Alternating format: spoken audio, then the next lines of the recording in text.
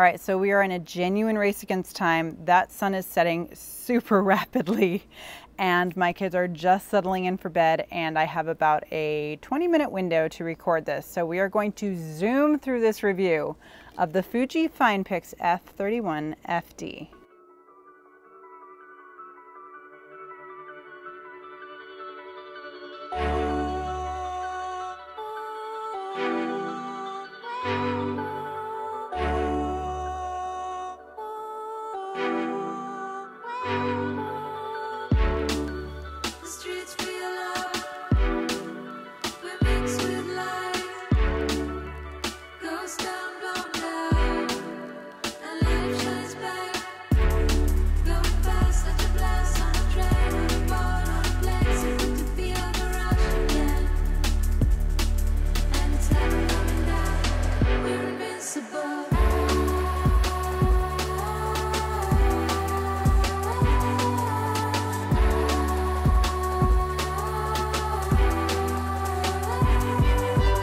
So, tackling some specs, we are dealing with a 2006 point-and-shoot camera. This camera has a 6.3 megapixel Super CCD HR sensor. I am going to read this because someone got mad at me in the comments for like a previous description of the Super CCD sensor. It's an octagonal array of photodiodes that increases image resolution in the horizontal and vertical planes where the maximum detail in pictures should be found. So when this came out in 2006, and I do remember this, it was the F30 before this, and then the F31FD.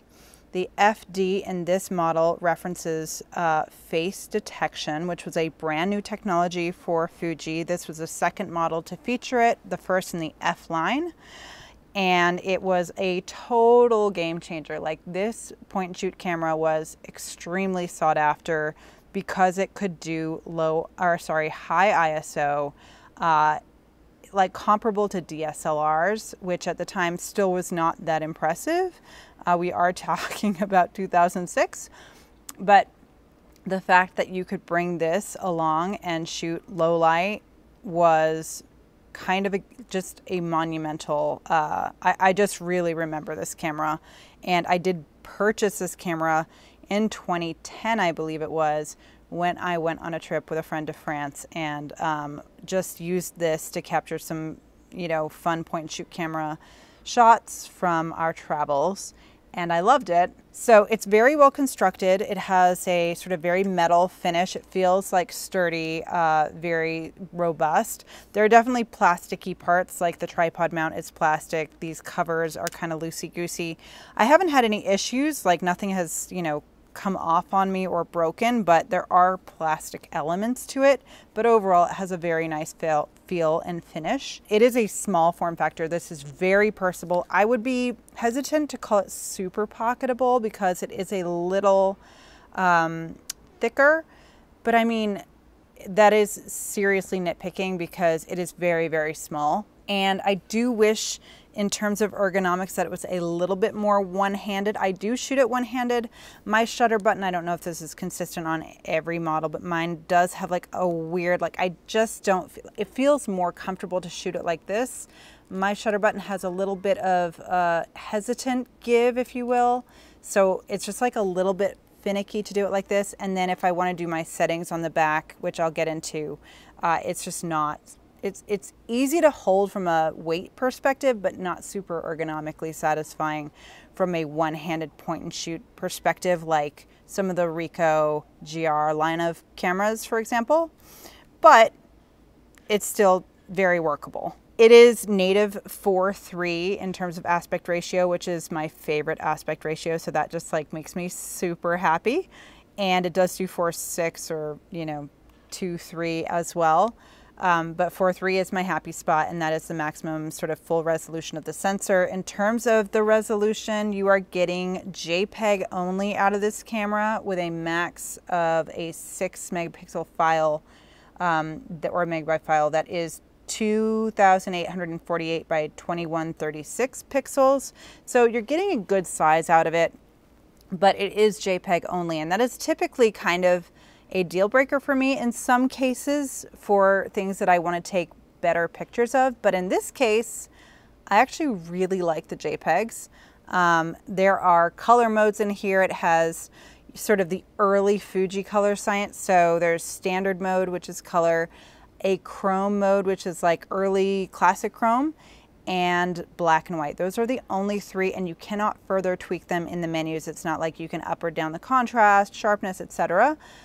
Of those particular settings, but I love them. Chrome in particular at sunset is just bananas and beautiful, and I have no issue shooting this in JPEG only, and then I will tweak it in post. Generally speaking, I'll shoot the standard because it's a little bit flatter, and then I'll tweak it in post. But like if I see a scene that has color in it that I'm loving, I will just shoot that classic chrome and I almost do not touch it. In terms of the zoom, this has a 36 to 108 focal equivalent zoom, and I cannot remember, it's a 2.8 to 5.0 on the long end in terms of aperture, so that's a 3 times optical zoom. The lens is very good, really decent on barrel distortion. It's very nice and sharp. It has good character, and I'm super happy with the performance. The only issue is purple fringing. Legitimately an issue. It was on the previous models as well, the F30, the F20. However, you can correct that in Lightroom, and I dial up in like the Lightroom, you know, lens situation. I can't remember what it's called, but for the purple and the green, I'm going like midway down the line for correction, which I almost never do for any other camera, but because these are JPEGs, you just kind of have to dial that up to get rid of that purple fringing. The batteries, it takes NP95 batteries, which are these batteries still very readily available on, you know, Amazon. Wasabi makes them, and they get great shot life. Like there's like 500 shots per battery on this. It's really impressive. I'm very happy with the battery life. I never run out of battery. I have a backup. I've never used it. There is, of course, no viewfinder. It is a screen-only situation, but in this small of a camera, I actually don't mind it at all. And the screen itself, it's a 2.5-inch screen. I don't remember, it's like 250,000 pixels or something.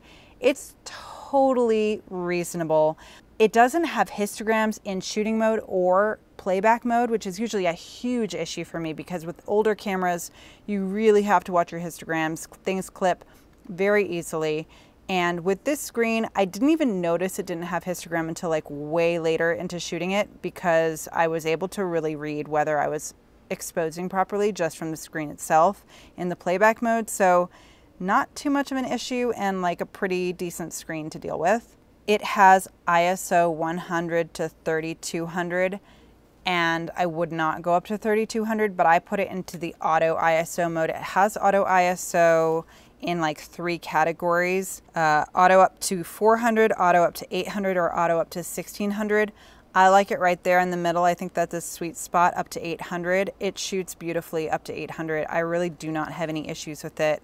It's remarkably clean for a camera from 2006. It is JPEG, so you will have like potentially some artifacting and stuff, and that's something you just can't get around. But it really hasn't been an issue for me, and certainly for social, like you're never gonna see it. Would I print this super large? Well, probably not. But I really treat this almost like a disposable camera, just like a really fun, always on me kind of a camera.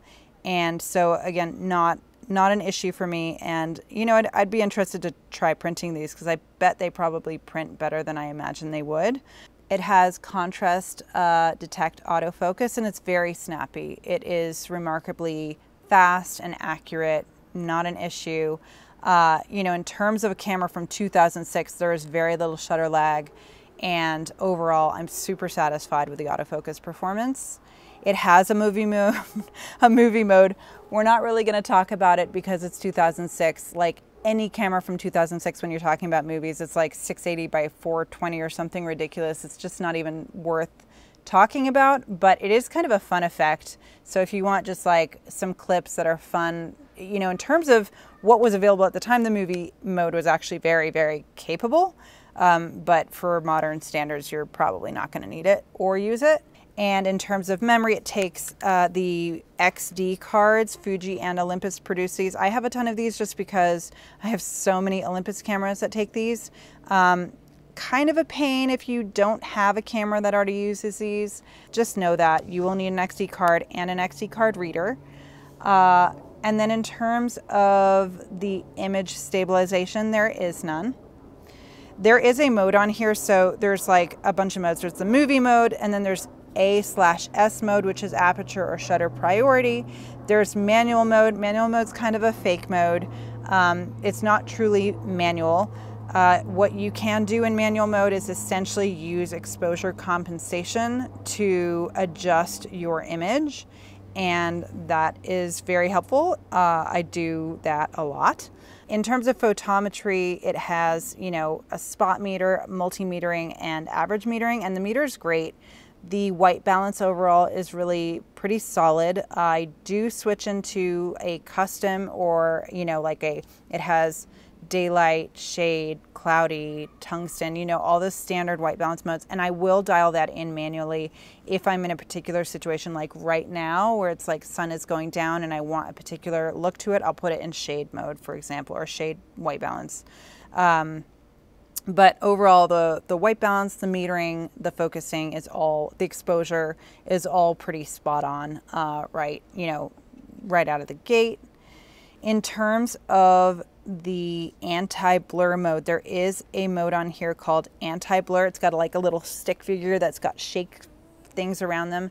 That is what people often think is an image stabilization mode. It is not in this case. What anti-shake is actually it's boosting the ISO in order to up your shutter speed. So it's really about capturing motion so that you don't see, you know, someone shutter lagging.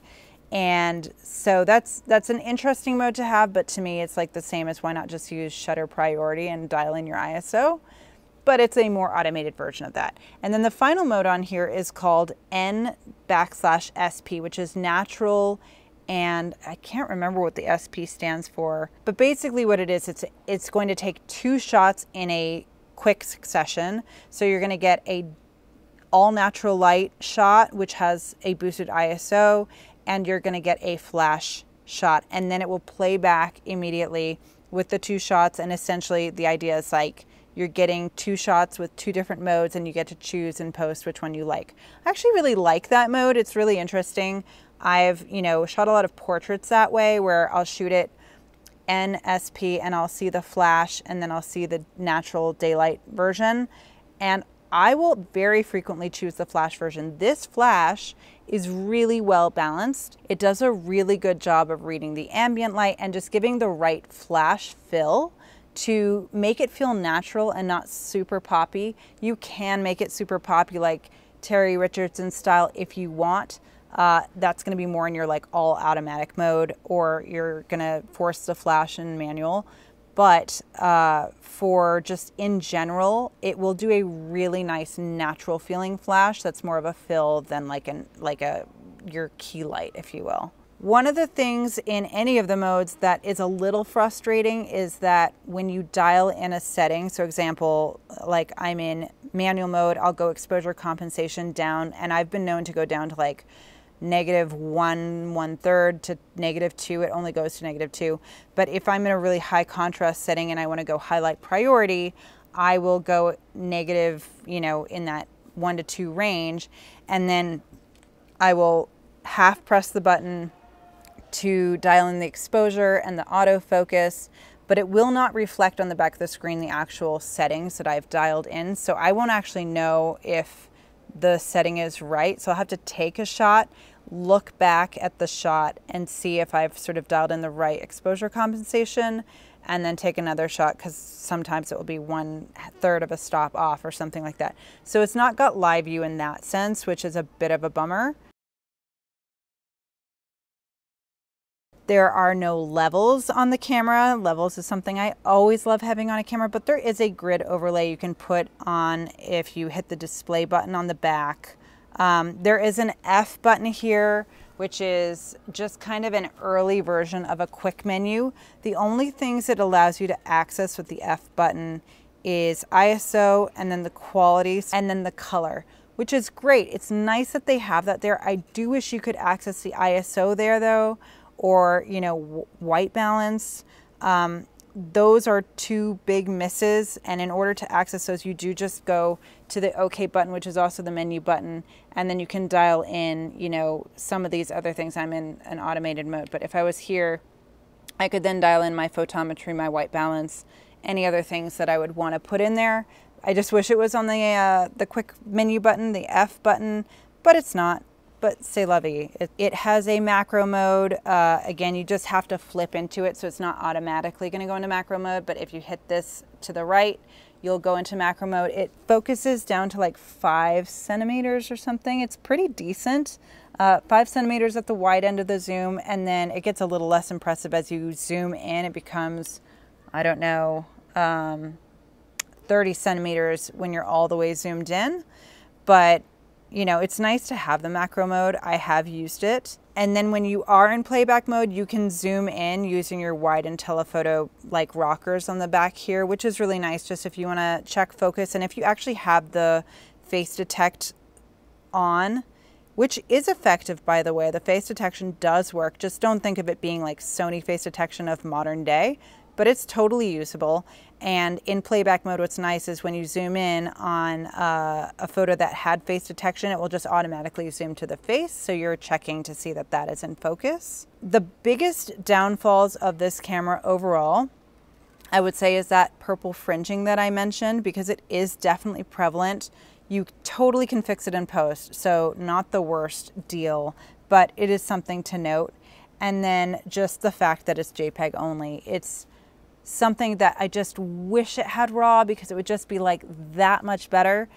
But as a daily carry, this has been just a fantastic camera. I love it. I absolutely would keep this as like, not my primary camera. It's not going to be the only camera I travel with, but for this trip here in Oregon, like, it has been just a wonderful thing to have in my pocket. I don't have to be precious with it.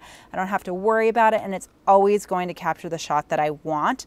It takes a little bit of work from me, but I like that because it just causes me to be a little bit more on my toes, and it's been so much fun to shoot with. Definitely holding on to it. There is the F30 before this, and really the only difference is like that face detection. Very minor other improvements in the F31FD. These have become hard to find. If you don't find one of these, look for an F30 or even an F20.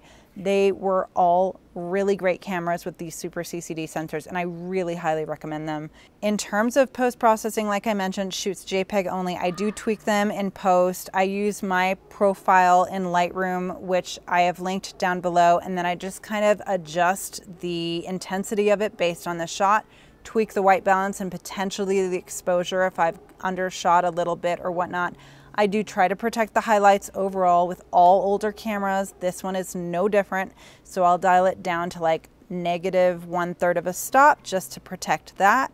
And then I'm good to go. I'm so happy with this camera. Last thing I'll say is I have been getting a lot of questions about the post-processing. I know I touched on it lightly here, and I would be really curious to know what you think. Should I do a standalone video about how I post-process basically all of my cameras, because it's pretty consistent across the board? Or would you like me to incorporate like a little bit of how I process each camera's files individual to that camera's video? I'm curious to know. I'm reluctant to make these videos any longer than they already are because they've gotten longer and longer, and I feel like I'm asking a lot of the audience to stick through like a 20-minute to a 30-minute video. But if you think it would be useful to see how I process each camera, I'm happy to incorporate that into videos moving forward, or I could just do like a standalone and direct everyone to just look at one video dedicated to post-processing. So that is the Fuji Finepix F31FD. Love it so much. It's wonderful. And for my next camera, I got a lot of questions about this camera because I teased it on Instagram in my stories, and I mentioned that I've only shot it for like, now it's been probably 4 days, And I've just been like super floored by this camera. I didn't even know anything about this camera until I just bought it on a whim on eBay, and it arrived the day that I was leaving. So the camera that I will be shooting for the next 2 weeks is the DxO1. It is a palm-sized camera with not even like a real screen to speak of, but holy bananas, it's been so much fun, and I'm gonna be talking a ton about it. So follow me on Instagram at 1 Month 2 Cameras to see shots from the DxO1 over the next 2 weeks, and then come back in 2 weeks to watch the video to see my thoughts on that very weird, very wild camera from 2015. Until then, thanks for watching, and the sun's like almost legitimately down now, so we made it. Appreciate the time, and I'll see you in the next one. Bye.